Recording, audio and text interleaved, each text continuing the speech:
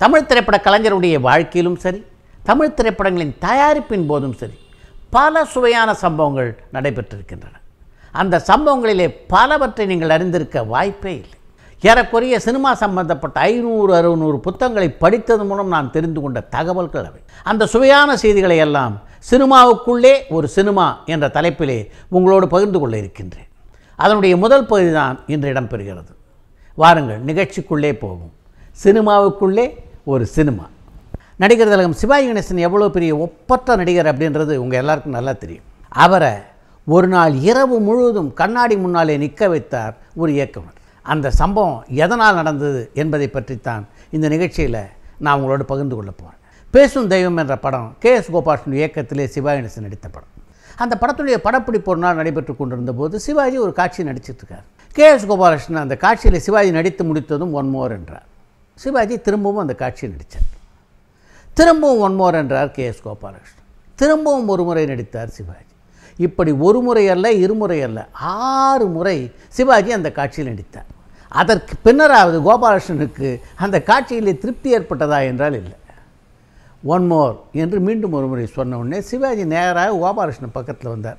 அப்பா, இந்த காட்சியில் எனக்கு என்ன தெரியுமோ அப்படிலாம் நான் நடித்து காமிச்சிட்டேன். இதுக்கு மேலே எப்படி இந்த காட்சி நடிக்கணும்னு எனக்கு தெரில. அதனால் இந்த காட்சியில் எப்படி நடிக்கணும்னு தயவு செஞ்சு நீ ஒரு தடவை எனக்கு நடித்து காட்டு, அதுக்கப்புறம் அதை பார்த்துட்டு அப்படியே நான் நடிக்கிறேன் அப்படின்னார் சிவாஜி. இப்போ செட்டில் இருந்தவங்க பூரா கே.எஸ். கோபாலகிருஷ்ணனையே பார்த்துக்கிட்டு இருக்காங்க. ஏன்னா சிவாஜி ஒரு நடிப்புலக மேதை. அதனால் அண்ணே, உங்களுக்கு போய் நான் நடித்து காட்டுறதா, தயவு செய்து இன்னொரு தடவை நடிச்சிருங்கண்ணே அப்படின்னு கோபாலகிருஷ்ணன் சொல்வார்னு எல்லாரும் எதிர்பார்த்துட்டு இருக்கும்போது கே.எஸ். கோபாலகிருஷ்ணன் வேட்டியை மடித்து கட்டிக்கிட்டு அந்த காட்சியில் நடிக்க போயிட்டார்.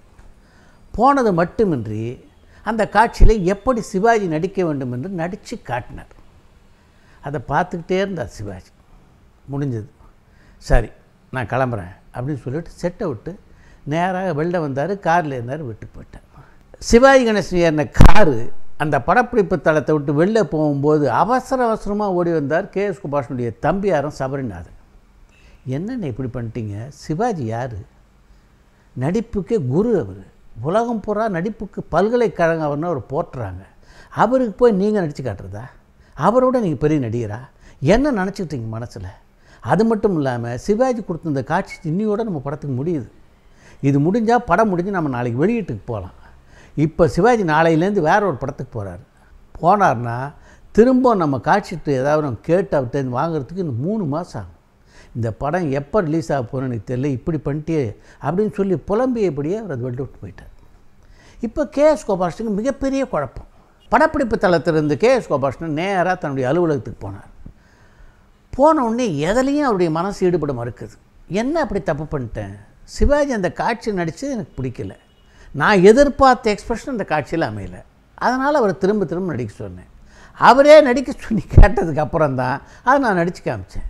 சிவாஜிக்கு நான் நடித்து காட்டினது அவ்வளோ பெரிய தப்பா? இப்படின்னு மிகப்பெரிய குழப்பத்துக்கு ஆளானார். படுத்தா தூக்கம் வரல. ராத்திரி 12 மணிக்கு மேலே ஒரு ஃபோன் வருது அந்த அலுவலகத்துக்கு. நாளை காலையில் சிவாஜி சார் அடுத்த பட ஷூட்டிங்க்கு 11 மணிக்கு வரதா சொல்லிட்டாராம். 7 மணிக்கு உங்களை தயாராக இருக்க சொன்னார். கார்த்தால் படப்பிடிப்புக்கு வரான்னு சொன்னார். இதை கேட்ட உடனே கோபாலகிருஷ்ணனுக்கு மகிழ்ச்சி தாளலை. அப்பா, சபரிநாதன் புலம்பின மாதிரி எதுவும் நடக்காமல் நல்ல காலம் படம் முடிஞ்சிடும் என்ற திருப்தியோடு மறுநாள் காலையில் நேராக கற்பன் ஸ்டுடியோவுக்கு போனால் 6 மணிக்கு லைட்டப் பண்ணி ரெடியாக இருக்காங்க. சிவாஜி 7 மணிக்கு மேக்கப் போடும் அந்த காட்சிக்கான உடைகளோடு இறங்குறார்.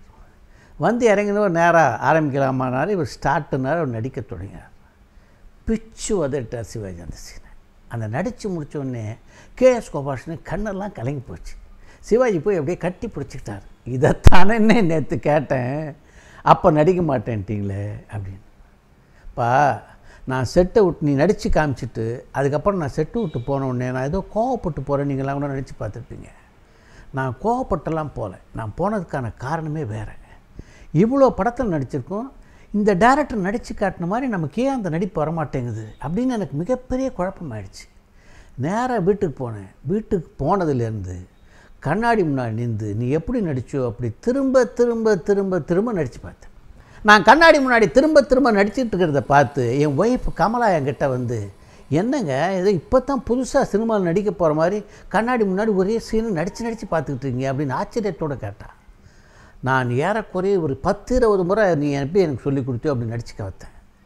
என் நடிப்பில் எனக்கு திருப்தி ஏற்பட்ட பிறகு தான் நாளை காலைல படப்பிடிப்பு வரேன் அப்படின்னு உனக்கு ஃபோன் பண்ண சொன்னேன் அப்படின்னு சொன்னார் சிவாஜி. அதாவது ஒரு இயக்குனருடைய பார்வையில் அந்த சினிமா இருக்கணுன்றதுக்காக ஒரு கலைஞன் எந்த அளவு உழைச்சிருக்கான்றதுக்கு இந்த சம்பவம் ஒரு உதாரணம். இந்த சிவாஜியினுடைய பெரிய மனசு இருக்க அது பேசும் தெய்வம் காலத்தோடு நின்று போல. 1983ஆம் ஆண்டின் இறுதியில் நான் சிவாஜி வைத்து வாழ்க்கை என்ற ஒரு திரைப்படத்தை தயாரித்தேன். ஏறக்குறைய KS கோபாலனுடைய அனுபவம் மாதிரி எனக்கு ஒரு அனுபவம் அந்த திரைப்படத்தினுடைய தயாரிப்பின் போது ஏற்பட்டது. அந்த அனுபவத்தை விரைவில் உங்களோடு பகிர்ந்து கொள்கிறேன். வணக்கம்.